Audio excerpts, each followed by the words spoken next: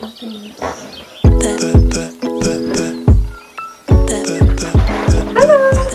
guys.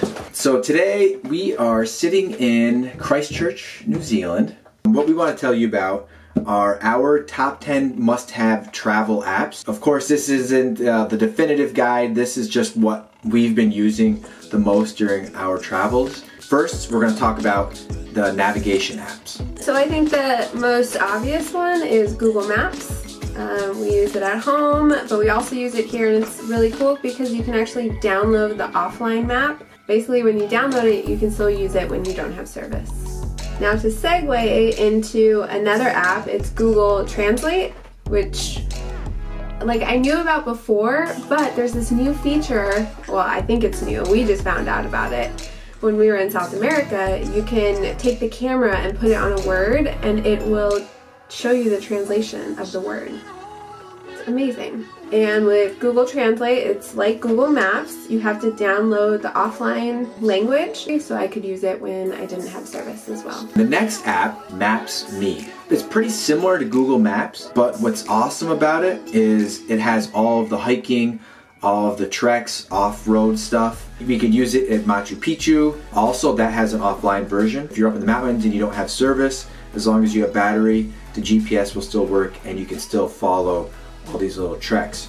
And I think it's good to have two options, because there's been times where I've tried to use Google Maps even when I have downloaded the map, the offline map, and it wouldn't work. So then I had to go to Maps.me, and that seemed to always work, but it does kind of use up a little more battery, I think. A tip when you're using Maps.me, if you have an iPhone, put it on airplane mode and change your battery setting to low so that you don't take as much battery.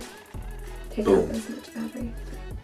So the first app in the utility category is XE Currency. So for this app, you can have 10 currencies saved so that you can monitor them as you're on your travels. It's really helpful before you go into a country, so you know what to expect when you get there. If you're having to exchange money at the border, I like to screenshot it just in case, I don't know, I don't have reception and it doesn't load. The next app is TripAdvisor. This is another really popular go-to app. Yelp isn't here in New Zealand, or it's not in South America. You know, that is our go-to app in New York City for everything. So for us, TripAdvisor is almost the equivalent of Yelp International. It's just one of those important apps to have on your phone just in case you want to look at the reviews, because that's really the best place to get a gauge of where you're going, is on what people say about it.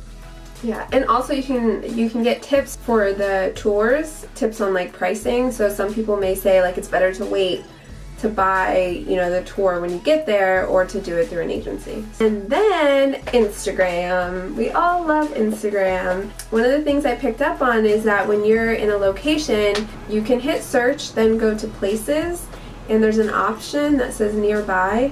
So it'll just show you all the pictures nearby. So there may be this really cool area and you didn't even know it was right under your nose. When we meet any travelers, we always ask them, do you have an Instagram? Because a lot of times you're going to be going the same route, or they'll have been places that you're going to go. Also, if we know we're going somewhere popular, maybe you'll go and look at the photos from that destination the day before you get there. So that way you kind of get an idea of what photos people have taken, which photos you like. Going hand in hand with Instagram is VSCO, or VSCO. This is just a really great app for editing photos. It makes it super simple, really easy user interface. It looks good. The photos always come out good. I mean, if you just want to bring your Instagram photo game from here to maybe here or here, any of those places, then just download this app, learn how to use it a little bit. Sometimes just a little tweak here, a little tweak there, straighten and your pictures will be awesome. Our third category is communication. Thankfully, we have technology that allows my mom to sleep better at night because she wants to always know Yvonne, Amanda is all right. where I am, what I'm doing, and if I'm okay. We have Skype, FaceTime, and we have Facebook Messenger. Now, I have an iPhone, so I use FaceTime. My mom and dad have iPhones, so that's fine. He uses Facebook Messenger. It works pretty good. I think FaceTime, the signal's a little better, but it still worked just fine. Skype is a popular one, but we really don't use it that often. It's mostly FaceTime or Facebook Messenger. Facebook's just doing everything now, so.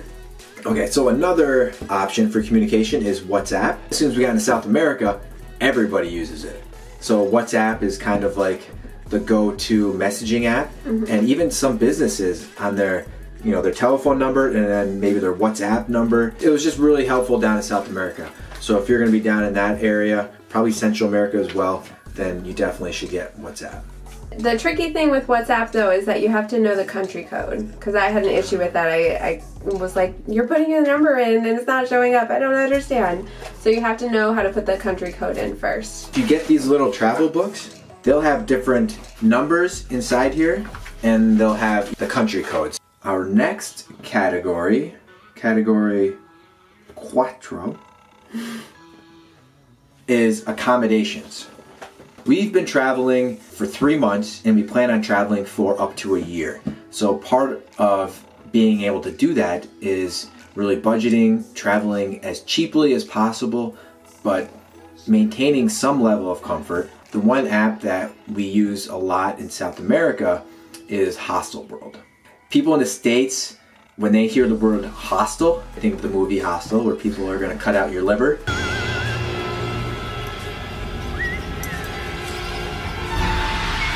But it's not like that, I don't think. You just type in the city you're going to be, it'll give you a list of all the hostels in that area, pricing, and you can book right through there.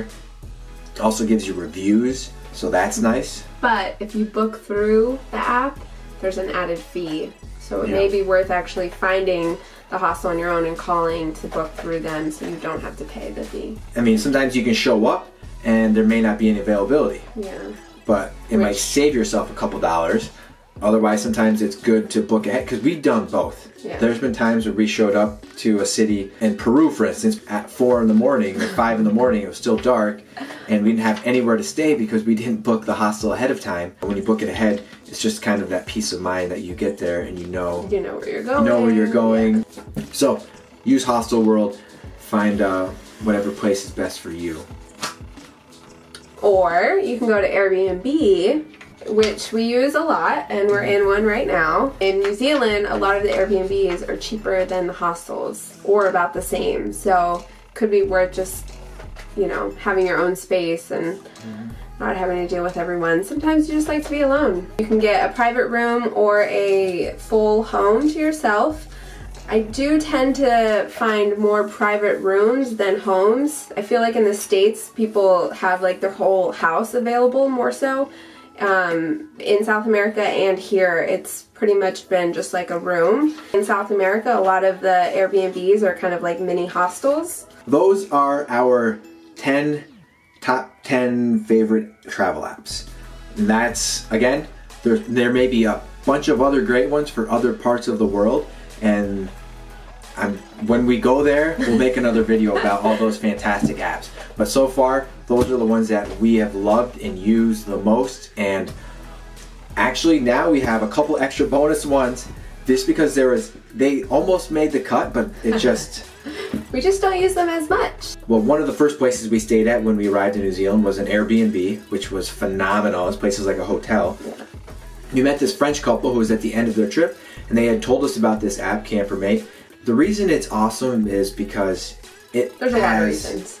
It has everything. Everything you want to know or do about New Zealand is on there. It was perfect for us in our camper van, but even if you're not in a camper van, even if you're just kind of exploring 1 or 2 cities, or if you're just driving through, it's awesome. How it works is it has different categories, and you want to find a campground maybe to stay in.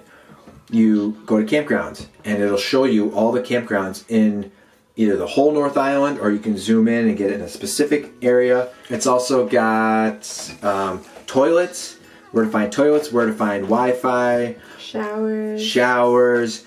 If you're in New Zealand and you're traveling, Campermate is a must have.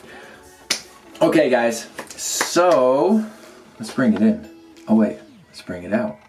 Let's bring it back in.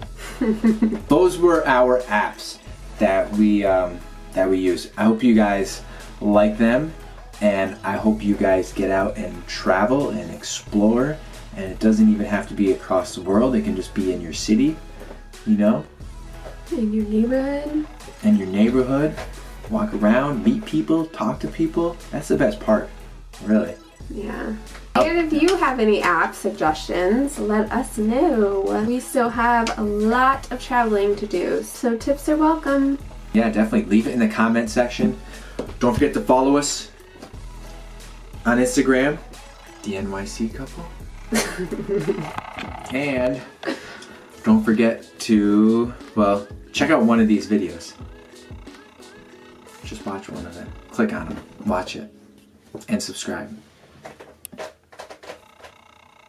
Bye. Cheers. Adios. Hasta luego. Luego. Luego. Hasta luego.